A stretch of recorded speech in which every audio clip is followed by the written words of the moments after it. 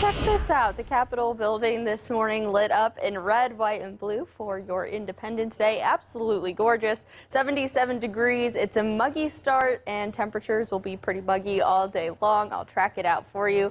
This is my forecaster today. He's dressed for the holiday. This is Asher, giving yellow pause because a couple showers will be around. It's not going to wreck your day, especially if you are here listening to the forecast right now. I'll give you everything you need to know to prepare for it. So thank you, Asher, for helping us out.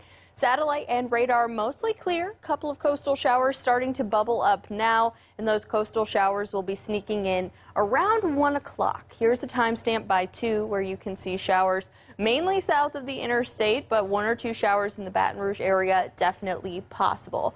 One thing to notice here is that these showers are very, very tiny. They're moving in and out very quickly. So if you have that WBRZ weather app and you have your location settings turned on, it'll be able to notify you when the rain is close by, maybe when you need to duck inside and be ready for a quick shower. There's a brand new update with way updated technology that can tell you exactly when the showers are coming your way. So go ahead and have that handy. Make sure your notifications are turned on because those showers will be in and out all afternoon.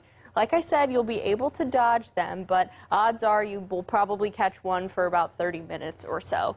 9 o'clock, still cloudy, but most of that rain is clearing up and should be nice and clear for the fireworks on the Mississippi. By 9 o'clock, clearing skies, temperatures will be in the 80s.